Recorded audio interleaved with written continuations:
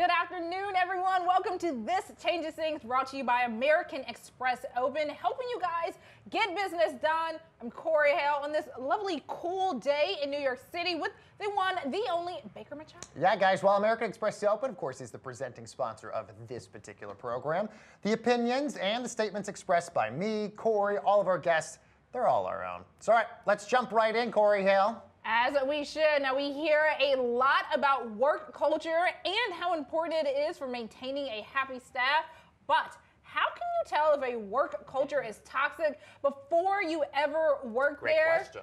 Something a lot of people want to know. Joining us now with some insight on this exact topic is Jared Lenzon, writer for Fast Company. Jared, thanks so much for joining us today. Greatly appreciated. I know a lot of people, when they're trying to get into a new company, I mean, obviously they want to get a job, but you also want to make sure you're not getting a job at a company where your personal morals and values don't align with the company culture. So what are some of the ways you can spot a toxic work culture very early on in the interview process? Yeah, absolutely. And, you know, of course, it's tough to tell people not to take a job when they need a job. But in the long run, if you end up working somewhere that doesn't have a culture that really fits your values, it's going to end up taking its toll. So it is very important to really make sure that you're considering certain things before you accept an offer.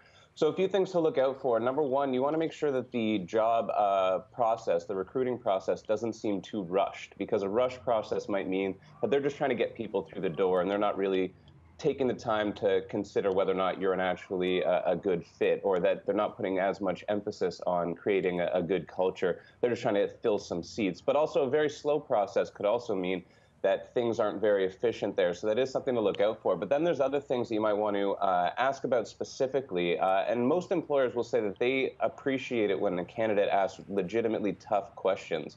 Not the questions that are answered already on the job application, but things that are actually a little bit perhaps difficult to answer, like asking, for example, what was the last really detrimental thing that happened to this company? Was it a mass layoff? Was it losing an account? And how did management handle that situation? And getting those sorts of answers early before you have to find out for yourself will definitely go a long way in ensuring that you end up at the right place and in a work culture that will ultimately be satisfying for you. Yeah, the tough questions are always, you know, they always ask us all the time in interviews, do you have any other questions for us? So asking those tough questions are definitely a big one. But I think it's really interesting, how can people know through the bathroom if it's going to be a toxic work culture or not? Because I find that really interesting. By just checking the bathroom, you learn a lot more about the company as a result.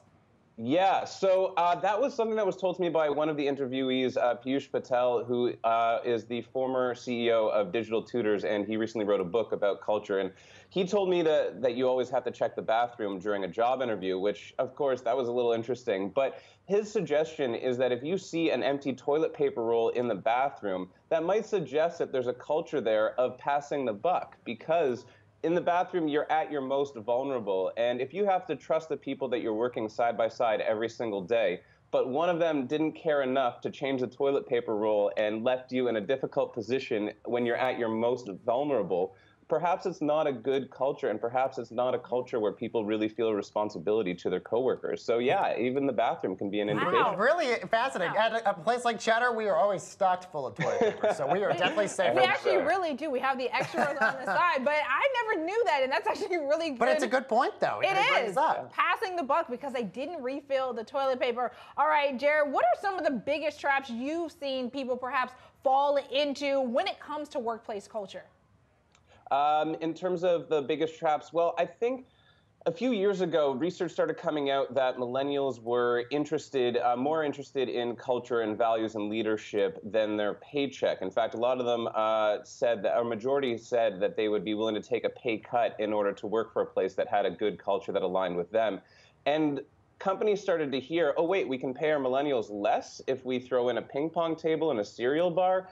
So you got to watch out for some of those superficial perks, the ones that companies are implementing to say that they have a good culture, and perhaps even have a lower salary for some of their younger employees, saying that we make it up with our culture and our perks. Those things, you know, the ping pong table and the food and the free coffee, whatever it may be, those aren't culture in the way we think of it.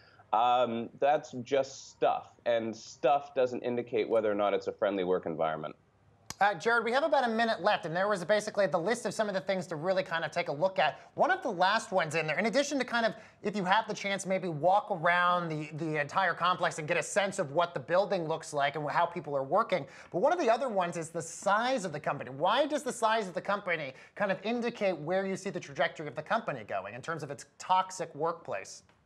Absolutely. Well, for there, it's not so much worrying about a toxic culture, but more so finding a cultural fit. And everybody works in different environments differently. Some people know that they work better in an open concept office. Others would prefer to have their own cubicle or office space. Some prefer a really big organization where they feel like they can make an impact. Others prefer a small company where they can feel like they're part of something like a little family. So it's some of it is knowing the company, but some of it is actually just knowing yourself, knowing what environment will help you thrive and get the best work out of you, because this is a long-term commitment. You want to make sure that you're going somewhere that'll really let you grow your career in a meaningful way. Well, thank you so much, Jared, for joining us. And now everybody during their interviews are checking the bathrooms. Well, now, you know what Absolutely. I was thinking, Baker? I'm not just checking it. Well, I already know how the bathrooms are at Cheddar, and they're fully stocked. But now when I go to other places, like, I don't know, like Starbucks or something, like now I got to check the bathroom and figure out what is going on at that company. Good investigative work, Jared. Of course, he's a writer Thank over you. at Fast Company. Coming up, guys, on This Changes Things, the startup that's disrupting the billion-dollar tux rental industry.